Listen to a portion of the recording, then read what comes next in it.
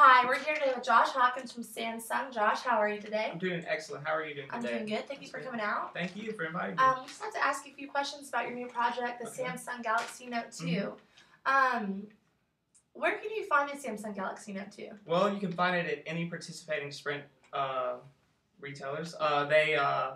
This is actually Sprint's first Android phone and its first smartphone with a screen of 5 inches or larger. Wow, that sounds pretty big. Is that something that the consumer wanted? Is that why you guys decided to go so big? The consumer did want this. They were telling us that they weren't happy with the small screen. They wanted a screen where they can actually, like, for their apps or games, they can actually, like, feel like they're there.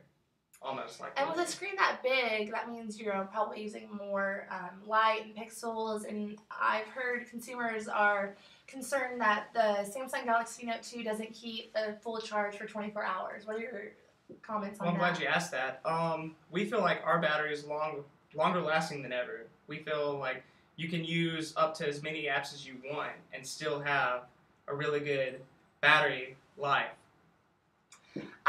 Well, with the large screen, this is a concern for ladies out there. Is it hard to fit the phone into, perhaps a jean pocket or shirt pockets or purse pockets, that matter?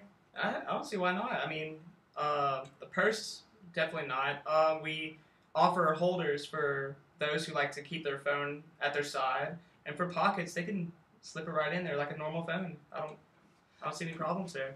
What are some of the features, like the camera on the phone? How's the camera on the Samsung? Well, we have 2 cameras, one on the front and one on the back. On the back, we have a 8 megapixel high definition video recorder, and on the front, we have a 1.9 megapixel camera. So it should take very nice pictures like a regular phone.